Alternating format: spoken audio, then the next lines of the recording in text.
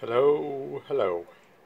So I'm running pfSense on this old notebook, but now and then, well, more than now and then, I got some issues booting it when you turn it off, or after you turn it off, and it just gets stuck like this in various places. And I'm running the latest version or patch for version 2.3.5. I think it is. So I had to kind of push the button here to turn it off. I wait a couple of seconds.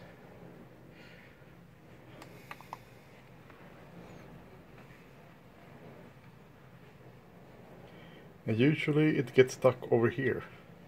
You just stand there and blinking. Let's see if it actually boots.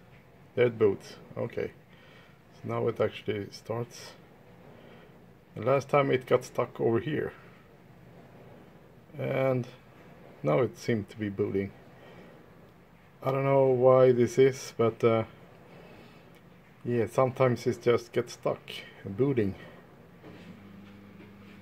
Kind of weird. But yeah, it seems to be working now, so see you later.